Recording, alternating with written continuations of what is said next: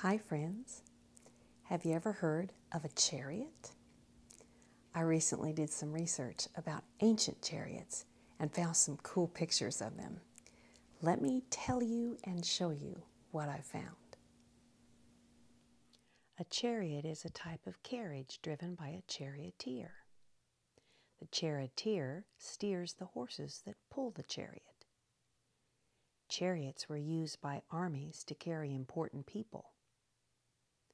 They were also used in war as a place where someone could shoot enemies with bows and arrows, or used by hunters to hunt wild animals. Chariots were also for racing and simply just as a convenient and quick way to travel for many ancient people. 2 people usually rode in a chariot, sometimes 3, and the third person usually was carrying a large umbrella to protect people from the hot sun. In today's Bible story, we will learn about a time when the Holy Spirit sent Philip to a man who was riding in a chariot. But more about that soon. Stay tuned. We have a new big picture question. Why does the church exist? Remember that the church isn't a building, it's the people, believers who gather to glorify God. But why? Why does God unite believers into the church? Well, the church exists to glorify God by worshiping Him, showing His love, and telling others about Jesus. The early church definitely had some struggles. Some members were selfish, like Ananias and Sapphira. Other members were arrested, mistreated, hurt, or even killed like Stephen was because of their faith. But through it all, God was using the struggles to strengthen and to grow His church in various ways. All of this was done by the Holy Spirit's power. Today, we're going to learn about a time when one man led another to Jesus by the power of the Holy Spirit. Our story is called Philip and the Ethiopian. An angel of the Lord told Philip, a follower of Jesus, to go to a desert road between Jerusalem and Gaza. So Philip went. On the road was a man from Ethiopia. He was an important official to the Queen of Ethiopia.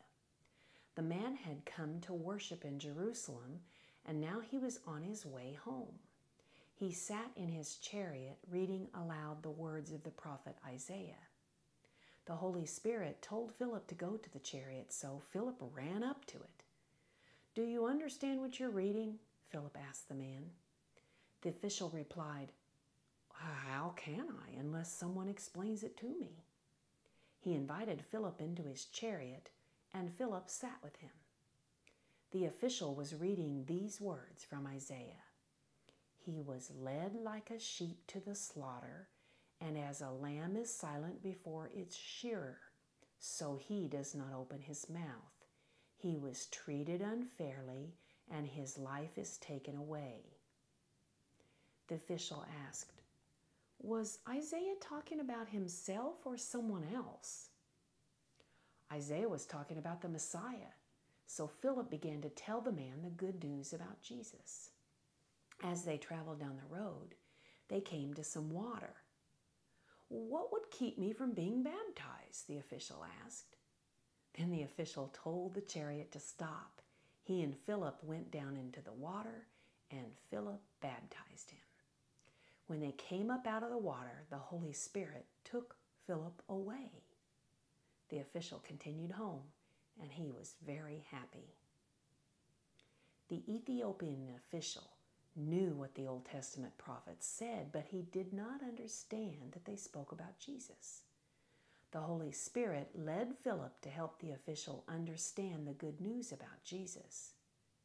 That good news was that Jesus died on the cross for our sins and was raised from the dead, just like the Old Testament prophets said. How much do you remember from the Bible story? Question number 1. Why did Philip travel to the spot where he met the Ethiopian official? Do you remember? The Holy Spirit told him to. Question number 2. Which prophet's writings was the Ethiopian official reading? Do you remember? It was Isaiah's. Question number 3. How did the Ethiopian react to the gospel? Do you remember? The Ethiopian believed it and was baptized. Question number 4. How can we share the gospel with others? What do you think? Well, it's important for us to study God's Word and pray for God to give us opportunities to share, and then to have the courage to speak up. The Holy Spirit will guide us and give us wisdom to know what to say. I encourage you to look for ways to speak about the gospel to people in your life. Question number 5. What should we do if someone rejects the gospel? What do you think? Well, let me just tell you, people will reject the gospel. The Bible tells us that they will. But I also want you to know that anyone who rejects the gospel is rejecting God, not you. We should be respectful and kind towards everyone, even those who reject the gospel. God doesn't want us to be discouraged by rejection, but be encouraged by His power so that we continue sharing. And I also want you to know that there will be people who accept the gospel and understand, because the Holy Spirit is doing a work in their life. Question number 6, our last question. Other than sharing the gospel, how can we show God's love to others? What do you think? Well, you could help a classmate with homework, and play with someone new at recess, or share a cool toy with a sibling, or volunteer with your family to serve in some way in your community. These are all ways you can show love and ways you can lead others by sharing the gospel. The Holy Spirit led Philip to tell the Ethiopian man about Jesus. We can share about Jesus too. Paul often talked about the church as the body. Jesus is the head of the church body. That means He is the most important. He leads and guides us. He is the greatest treasure and the reason we can be saved. Let's learn our new key passage from Colossians 1:18.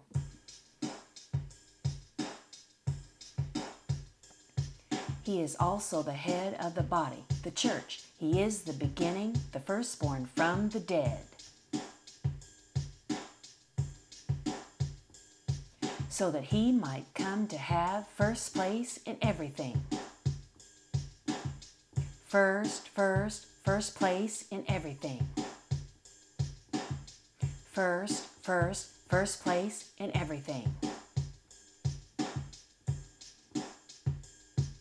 Colossians 1:18.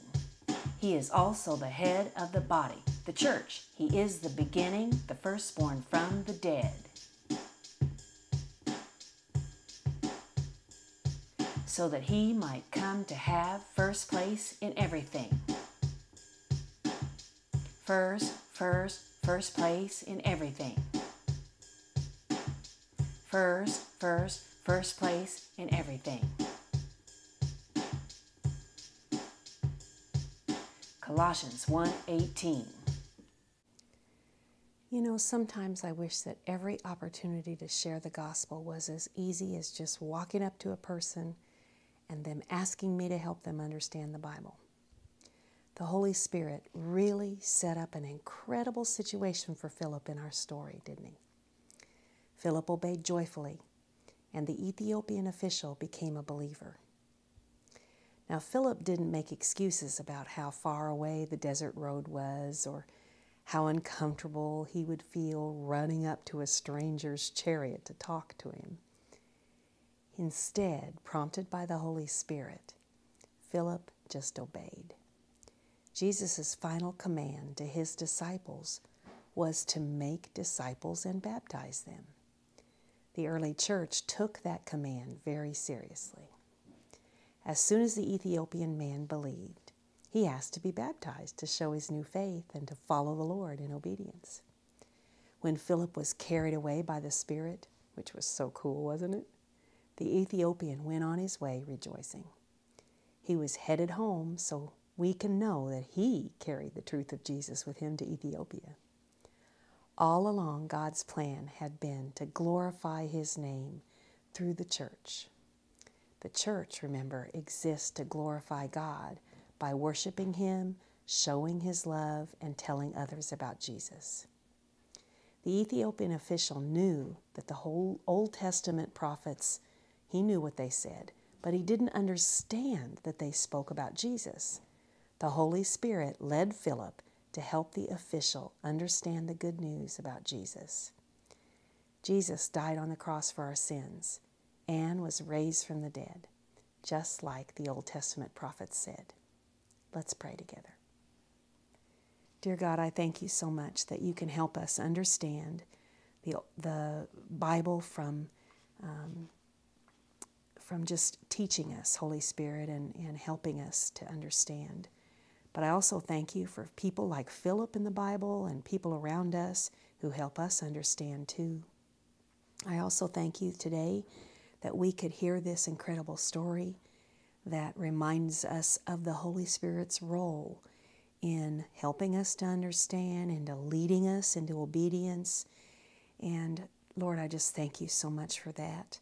I pray that you will help us to have the courage to share the gospel.